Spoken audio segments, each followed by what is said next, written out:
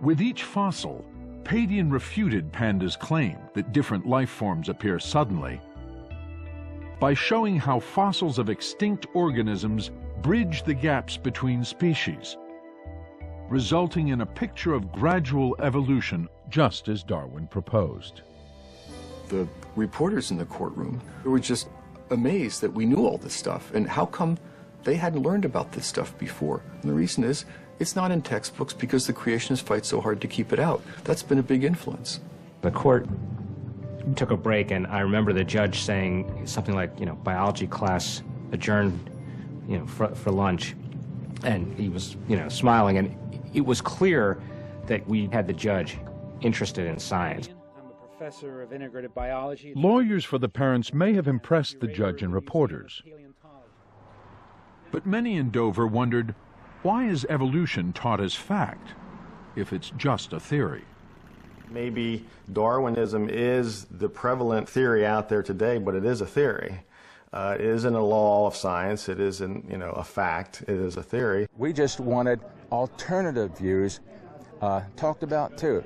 We weren't saying don't talk about Darwin. Talk about Darwin. It's a theory, but that's what it is. It's not Darwin's law. It's not Darwin's fact. It's Darwin's theory. To say it's just a theory is really a bit insulting to science, because it holds, in science, a theory holds more weight than just a fact does.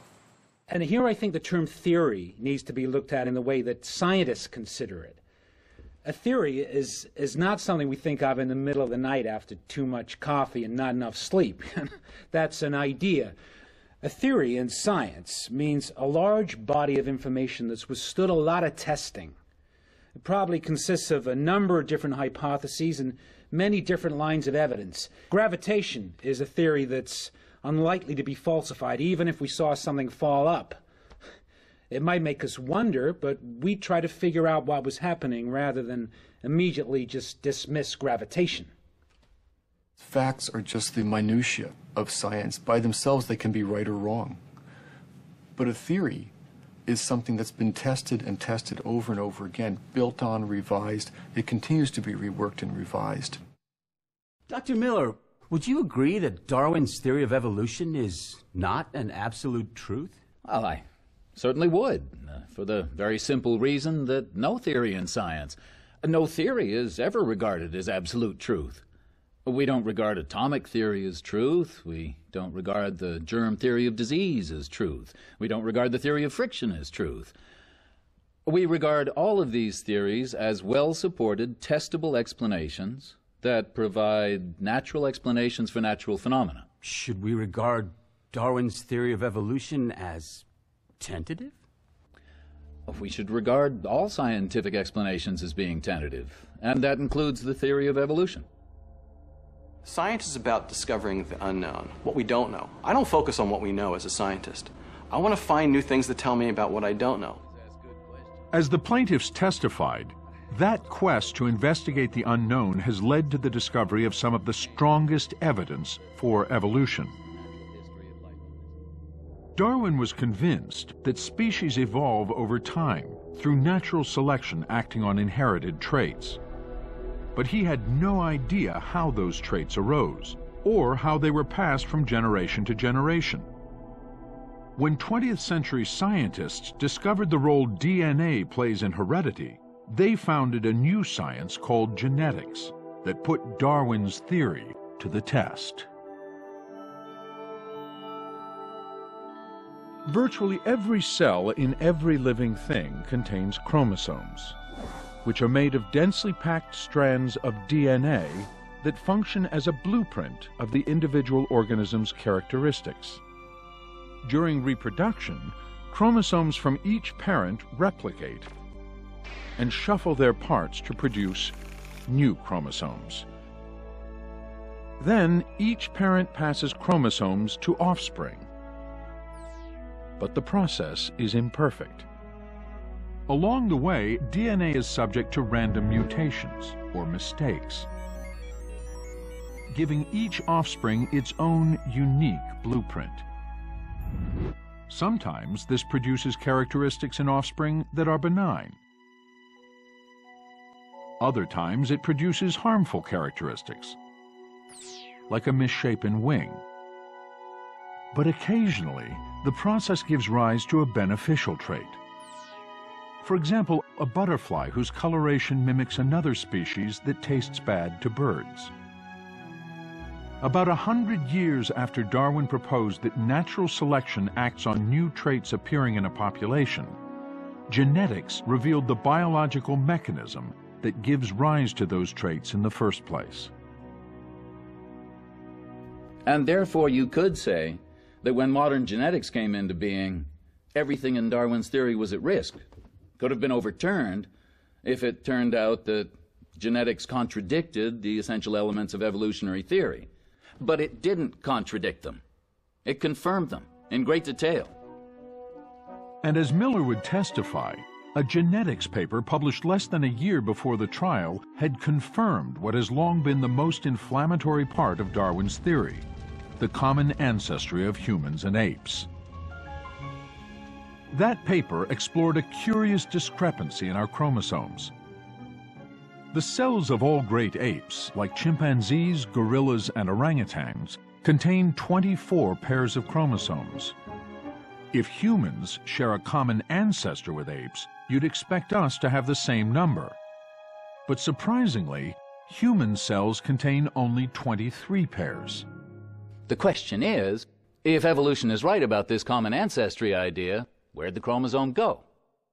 Well, evolution makes a testable prediction.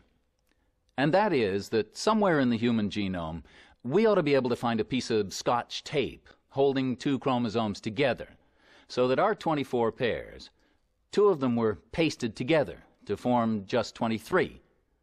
And if we can't find that, then the hypothesis of common ancestry is wrong and evolution is mistaken. Next slide. To solve this riddle for the court, Miller would show how scientists discovered traces of our evolutionary past buried in the very structure of a chromosome carried by all humans. Typically, on the ends of every chromosome, you should find special genetic markers, or sequences of DNA, called telomeres. And in their middles, you should find different genetic markers called centromeres. But if a mutation occurred in the past, causing two pairs of chromosomes to fuse, we should find evidence in those genetic markers, telomeres not only at the ends of the new chromosome, but also at their middles, and not one, but two centromeres. Finding a structure like this in our chromosomes would explain why humans have one pair fewer than the great apes. And if we don't find that, then evolution is in trouble. Next slide. Lo and behold, the answer is in chromosome number 2. All of the marks of the fusion of those chromosomes predicted by common descent and evolution, all those marks are present on human chromosome number 2. So the case is closed in a most beautiful way. And that is, the prediction of evolution of common ancestry is fulfilled by that lead pipe evidence that you see here, in terms of tying everything together. That our chromosome, formed by the fusion from our common ancestor, is chromosome number 2. Evolution has made a testable prediction, and it has passed. So, modern genetics and molecular biology actually support evolutionary theory? They support it in great detail. And the closer we can get to looking at the details of the human genome, the more powerful that evidence has become. Darwin didn't even know about molecular biology and DNA, yet that's where some of the most profound evidence is being uncovered today. Think about that. That somebody in the 1800s made predictions that are being confirmed in molecular biology labs today. That's a very profound statement of a very successful theory. Not a single observation, not a single experimental result has ever emerged in 150 years that contradicts the general outlines of the theory of evolution. Any theory that can stand up to 150 years of contentious testing is a pretty darn good theory, and that's what evolution is. And the deep understanding of evolution, as proposed by Darwin, has with genetics unlocked many of the secrets of life. It's an explanatory framework within which all the rest of biology fits. Right? It's something that we use in practical biological applications, medicine, agriculture. industry. When you're getting a flu vaccine, that really depended upon evolutionary knowledge. In many, many specific ways, evolution makes a practical difference. It's not just something that happened in the past, evolution's happening now. So if evolution has stood up to all this scrutiny, what about intelligent design? Does it play by the same rules? If you invoke a non-natural cause, a spirit force or something like that in your research, I have no way to test it. So, supernatural causation is not considered part of science? Yeah. I hesitate to beg the patience of the court with this, but being a Boston Red Sox fan, I can't resist it. One might say, for example, that the reason the Boston Red Sox were able to come back from 3 games down against the New York Yankees was because God was tired of George Steinbrenner and wanted the Red Sox to win. In my part of the country, you'd be surprised how many people think that's a perfectly reasonable explanation for what happened last year. And you know what? It could be true. But it certainly wouldn't be science. It's not scientific. And it's certainly not something we can test. The fundamental problem with intelligent design is that you can't use it to explain the natural world. It's essentially a negative argument. It says evolution doesn't work, therefore the designer did it. Evolution doesn't work, therefore we win by default. But when you ask them, what does intelligent design tell you about nature?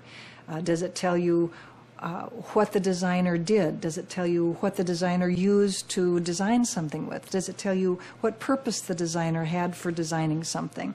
Does it tell you when the designer did it? Why the designer did it? It doesn't tell you anything like that. Basically, it's a negative argument, and you can't build a science on a negative argument. After 3 weeks of testimony on the nature of science, the evidence for evolution, and the failings of intelligent design, the plaintiffs had presented their case.